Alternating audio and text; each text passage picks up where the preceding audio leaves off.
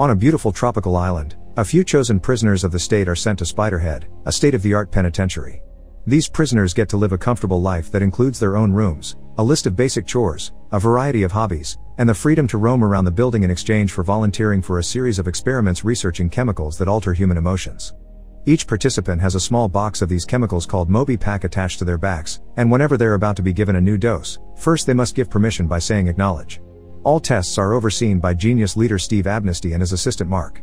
Today they're giving a dose of G46 to Ray, who begins laughing like crazy when Steve begins reading really silly jokes.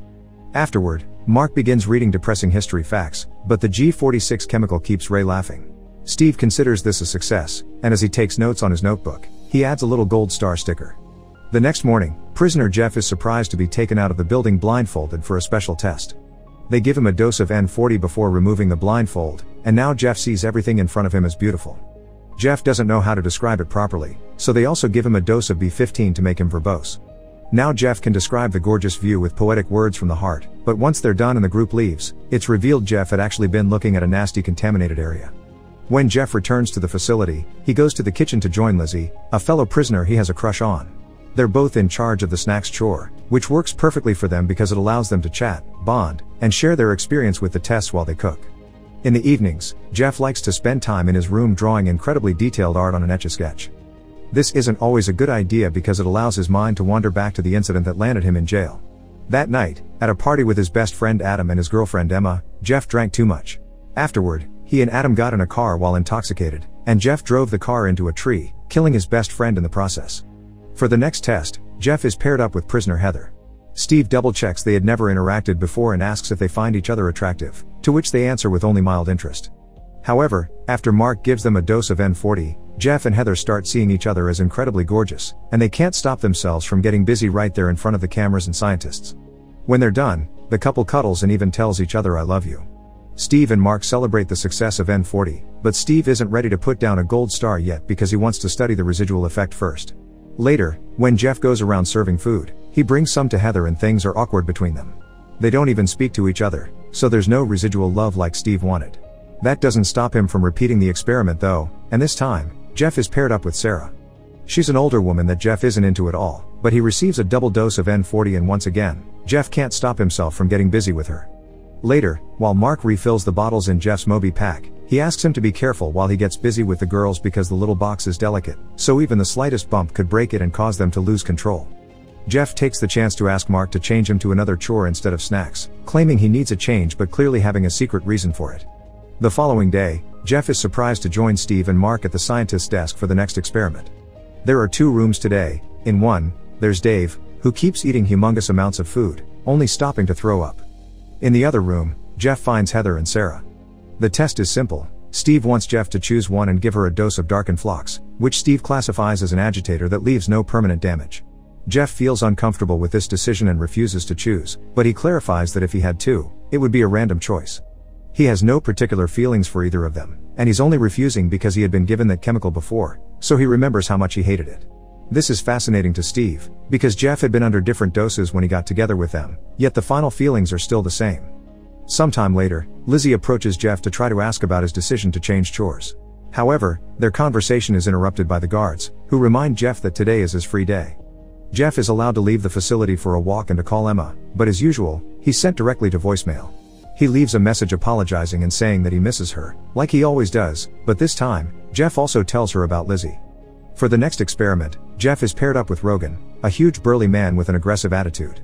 Jeff has no interest in men and is worried that they'll make him get busy with Rogan, so he refuses to acknowledge any dose, but absolutely nothing happens and they're allowed to leave after a few minutes. It's not hard to put 2 and 2 together, thus Jeff rushes to the scientist's room to confirm his suspicions. Heather had been asked to give darkened phlox to Jeff or Rogan, and she chose neither. This also means Heather got busy with Rogan during one of these tests. Furious, Jeff wants to know if everyone is getting together with everyone, and Steve shows him a chart mapping all the connections among the prisoners. Steve explains it's an experimental design mandated by the protocol committee, and he isn't a big fan of it either. When Jeff expresses how uncomfortable he is with the lines this testing is crossing, Steve reminds him he was the one that volunteered, and the alternative is life in an awful state jail surrounded by power-hungry cops. Not wanting to lose the privileges he has here, Jeff apologizes and returns for another test with Rogan.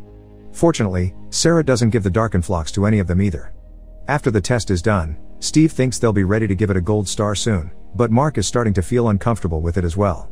Steve reminds him this is necessary work in order to make the world a better place, and Mark leaves for his weekend out in a better mood. Later in the evening, Steve gives himself a dose of N42. The prisoners don't know this, but he has a Moby pack on his back as well. Meanwhile, Jeff and Lizzie are having dinner together while Jeff explains how awful Darkenflox makes you feel. Lizzie takes his hand and asks why Jeff changed chores. Jeff tells her this place messes with his head and sometimes he forgets who he used to be before coming here, but when he's with her, he really feels like himself. The next Monday, Steve decides to take the risk and asks Mark to give him a triple dose of the chemicals. Jeff comes over for today's test and catches them on the act, and since the scientists quickly put everything away, Jeff doesn't comment on it. For the next experiment, Steve tells Jeff that the committee has ordered them to continue with the Darkenflox testing, so Jeff has no choice but to give Heather a dose.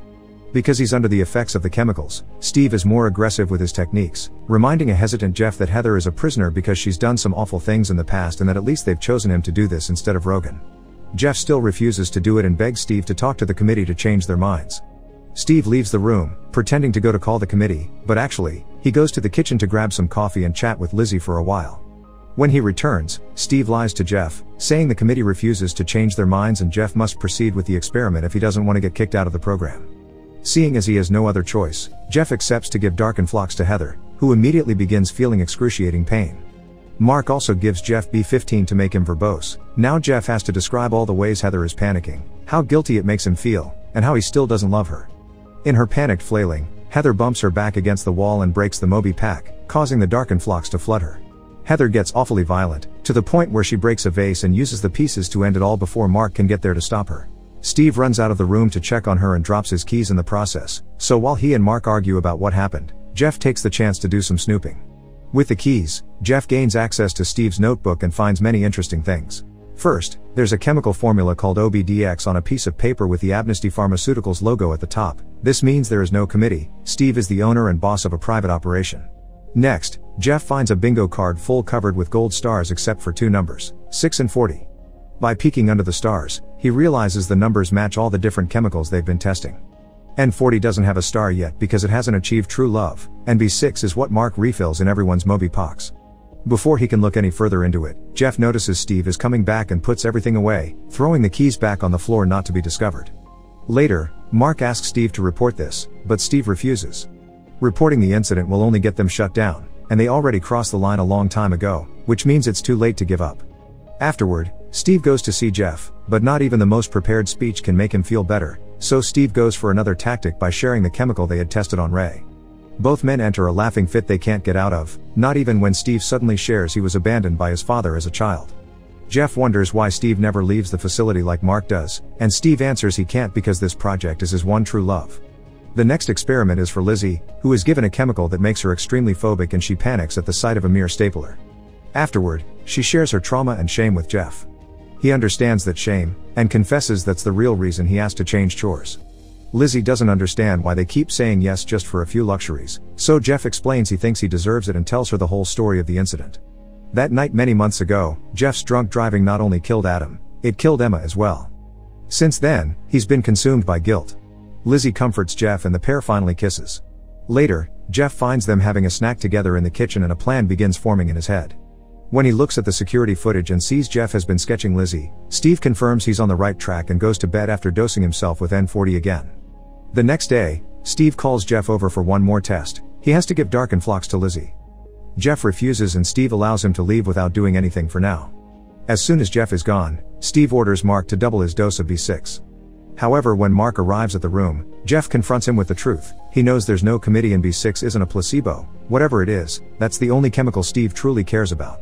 Mark explains he wanted to work with a real genius and he had been promised to change the world, but he started to get regrets now too. Jeff notices this and together they make a plan before Mark leaves for the weekend. The following Monday, it's only Steve and Jeff in the testing room because Mark's sick at home. Jeff is given the control to dose Lizzie with Darkenflox, but he still refuses to do it, which makes Steve furious. Unable to understand how these two could love each other after a few months locked inside a facility, Steve tries to change Jeff's mind by ordering Lizzie to confess her crime. She forgot her daughter in her car and the baby died. Lizzie breaks down in tears, asking Jeff for the chemicals, and Jeff presses the screen of the control. However, it's Steve the one that starts laughing. Mark lied about being sick and changed the programming so the control could dose Steve. He also put extra doses of B6 in Steve's Moby pack. Jeff put Steve through the fear chemical before giving him Darkenflox. As Steve thrashes in pain, Jeff explains Mark is coming with the police and that he knows what the real experiment is. B6 is a compliance chemical, designed to make people do whatever you want. OBDX stands for obedience, an obvious pun on obedience. Even while in pain, Steve thinks B6 could be used for the greater good. The only reason why testing hasn't been completed yet is that obedience hasn't been absolute, meaning it still hasn't been able to overpower the subject's deepest feelings. Steve also confesses both Jeff and Lizzie had already finished their sentence days ago and never told them. Angry, Jeff pushes Steve's head on the table and forces him to use his fingerprint on the control to open the front door, that way he can escape and tell the world about Heather's death. On his way out, Jeff notices Steve taking out a knife and orders him to give it to him. However, Steve is able to ignore the direct order even while on the effects of the extra B6 dose. The chemical isn't strong enough to overpower real feelings, and like Steve told Jeff the other day, this project is his one true love, so he'll defend it with his life. Steve hits Jeff and steals the control to give Lizzie 4 doses of Darkenflox, which immediately makes her go crazy. Jeff attacks Steve, making him drop and break the control in the ensuing fight, but by pushing him against the wall he also breaks Steve's Moby pack. The sudden rush of chemicals weakens Steve, giving Jeff the chance to push him away, steal the keys and run to check on Lizzie. Fortunately, it isn't too late. Jeff helps her to breathe again, and he also uses the keys to open her Moby pack and remove all the chemical bottles. Lizzie apologizes for not confessing her crime before, but Jeff tells her not to worry because he still loves her. The duo gets ready to escape the facility, so Steve makes an announcement. If the other prisoners don't want to lose their privileges, they must stop Jeff and Lizzie. Steve also sees on the security cameras that the police are approaching the building, so he grabs as many vials of the chemicals as he can and leaves as well. On their way out, Jeff and Lizzie use teamwork to fight off Sarah and Ray. Dave tries to stop them too, but Lizzie easily avoids a confrontation by giving him the keys to the pantry. The rest of the prisoners are also coming after them as a herd, but the duo runs faster and manages to reach the final hallway, locking the door behind them and leaving the herd on the other side.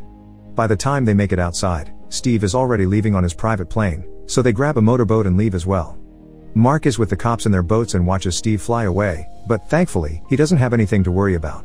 The N40 has taken over Steve's mind, so he can only see a gorgeous sight ahead of him instead of a mountain, causing him to crash the plane against it.